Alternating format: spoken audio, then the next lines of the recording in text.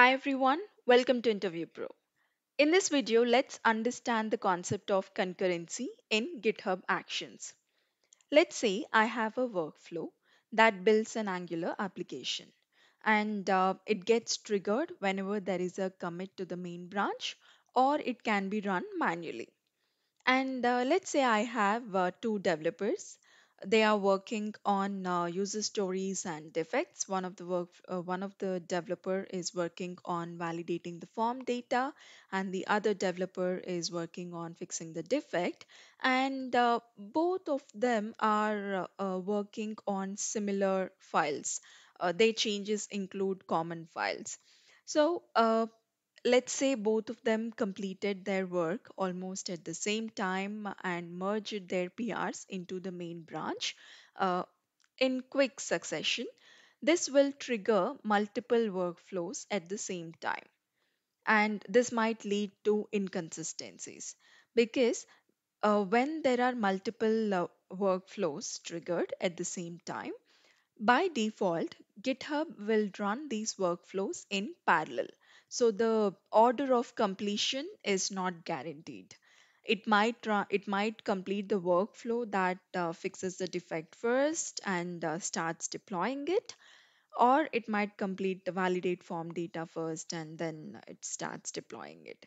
So it might lead to inconsistencies or race conditions because both the packages are to be deployed at the same time, and one package might be overriding the other package. So we might not have all changes. So in order to avoid these scenarios, we have an option called concurrency.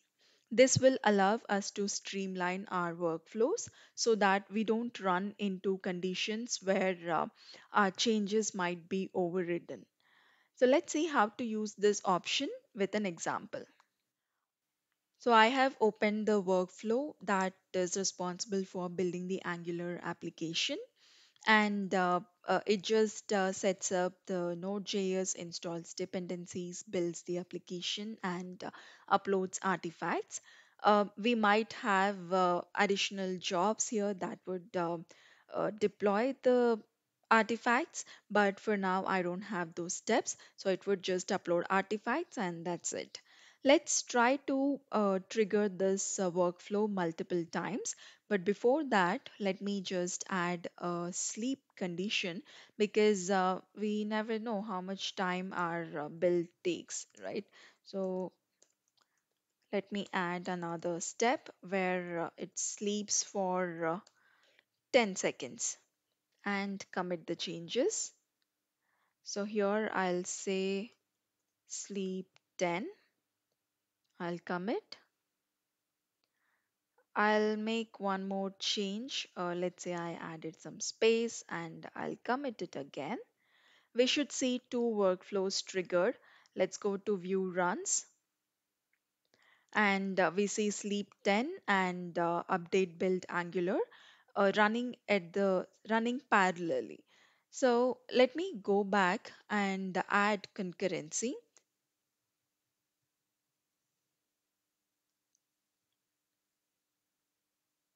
So I want the workflow to wait if there are any previously triggered workflows in progress.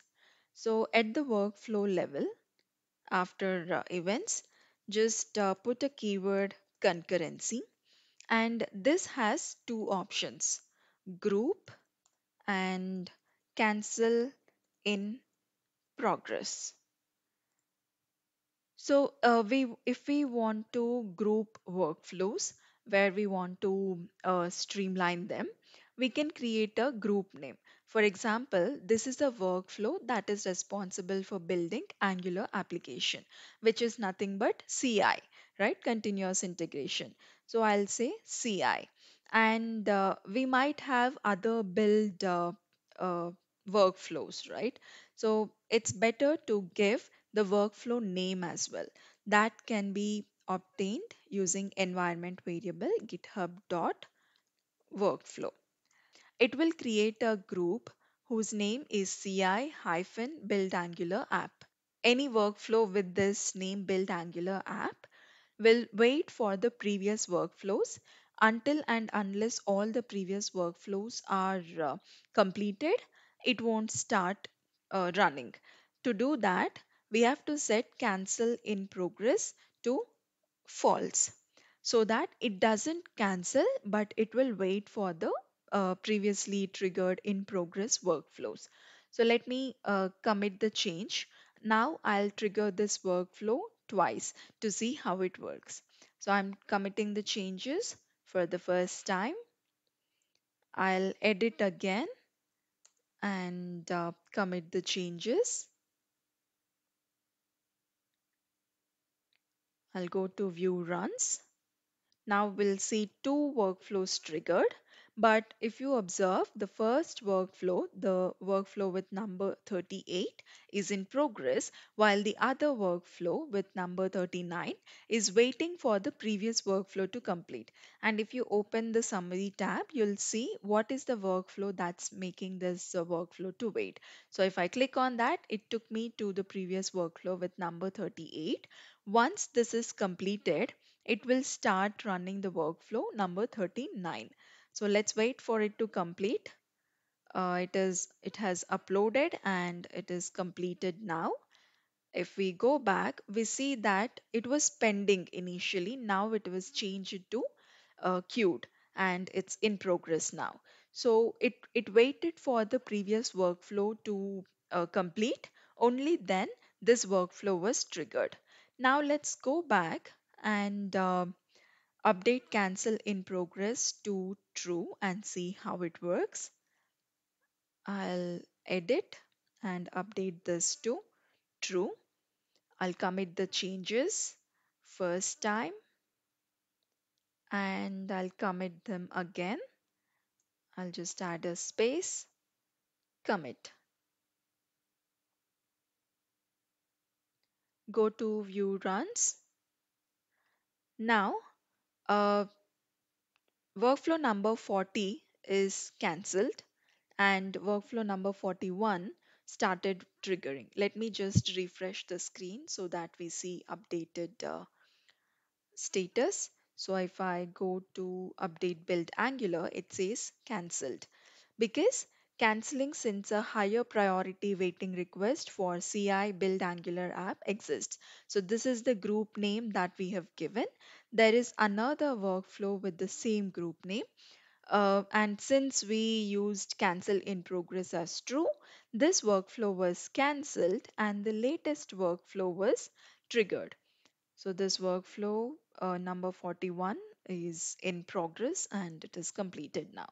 So this is how you can achieve the sequential execution of your workflows by grouping them and setting cancel in progress flag to true or false. If you set it to true, it will cancel all the previously triggered workflows and it will start running the latest workflow. If it is set to false, it will wait for the previously triggered in progress workflows to complete. Only then the latest workflow will be triggered. I hope the concept is clear. If you like the content, please like, share, and subscribe to Interview Pro. Thank you.